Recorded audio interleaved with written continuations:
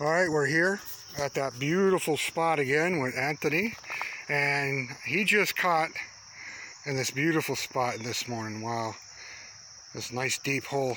He just caught the first fish of the day. We weren't even here a couple seconds, and he threw his line in with his worm, and we already got one of these guys.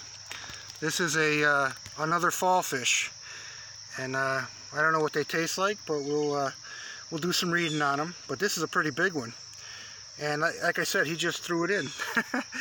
That's how good this spot is. So we'll let him swim around, and we'll do some more fishing. Okay, good luck, guys. Yeah. Okay, here's Anthony's second fish. It's a largemouth bass, or a baby smallmouth or largemouth. I can't really tell, but it's a baby. We're gonna let it go. But Anthony's doing good. All right. Every time he casts in, he gets something. Good job, buddy. Cool, if we both caught one at the same time. I know. Got another smallmouth bass here. Or he's a largemouth, but he's kind of small. But not too big. We're going to throw him back. Anthony's having a good day. There he is, putting his own worms on his own hooks like a big boy. Look at him. Dad's proud of him. We'll get back to you guys. Thank you. This is a snake. That's a... All right, here's Anthony. He's got another baby. I think that's a smallmouth. Baby, oh, it might be a largemouth because see how wide he is. Got a big fat belly.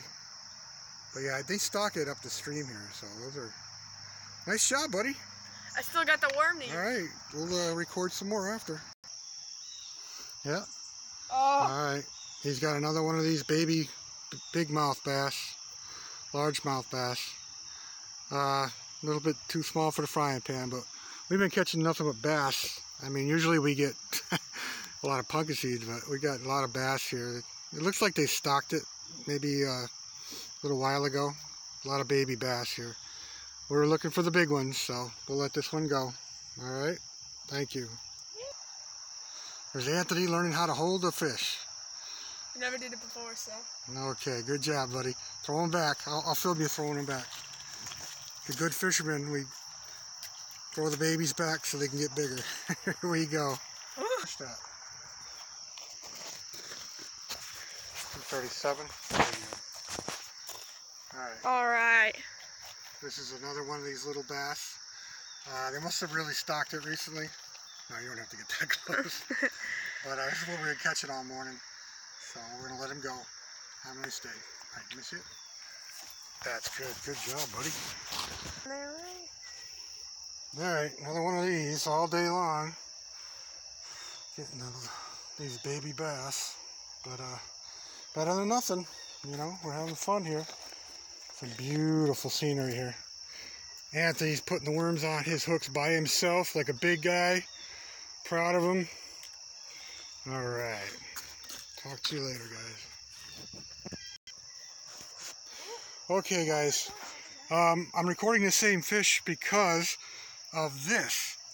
I was fishing last week or 2 weeks ago with Chris Sweet, and I said I'm going to try a rubber worm, and I threw this rubber worm out there, and it got snagged on something.